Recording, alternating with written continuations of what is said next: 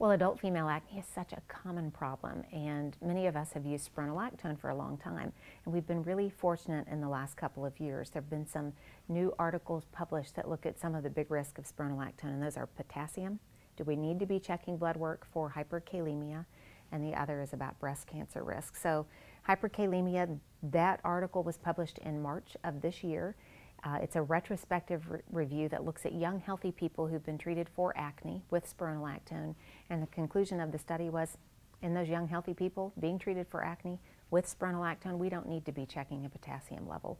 So that's something new, and I think it really gives us confidence now when we're using spironolactone to not have to be wondering, do I need to do this lab work? How often do I need to do it? We just don't need to be doing it at all. The other risk that we always talk about is, so there's this black box warning with spironolactone that says in rats, given high doses, the drug can cause tumors. But does that translate? We're always worried, does this translate into an increased risk of breast cancer in women who take spironolactone? And there were two huge studies, one in 2012 and one in 2013, that were published that look at big, basically databases, and they try to link together breast cancer risk and spironolactone prescriptions. And both of those studies found that there was no increased risk. And so I think, the potassium news is good, the breast cancer news is good. We can keep using our spironolactone and feeling good about it.